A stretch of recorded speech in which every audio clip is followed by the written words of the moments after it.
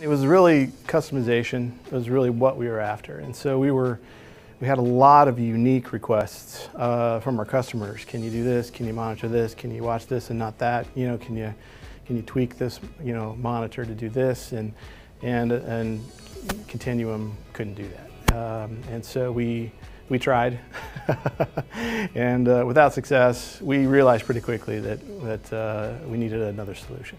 We have grown exponentially in our MSP practice. We have provided better customer service to our customers directly.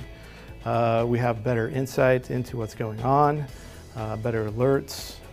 So our help desk is more active and taking care of problems. So it's been a great addition to our tool set.